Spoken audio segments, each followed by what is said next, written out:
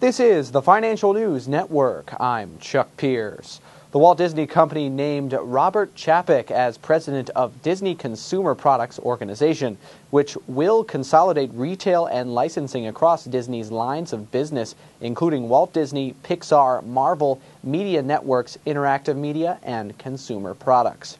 Disney's president and CEO Robert Iger said, quote, "Bob's vast experience, talent, and proven track record will be key to implementing a consolidated approach to retail, resulting in a more efficient and effective organization.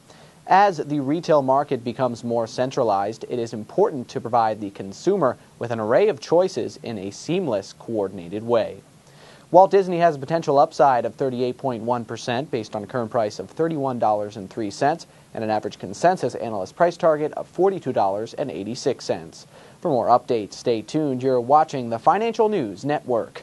I'm Chuck Pierce.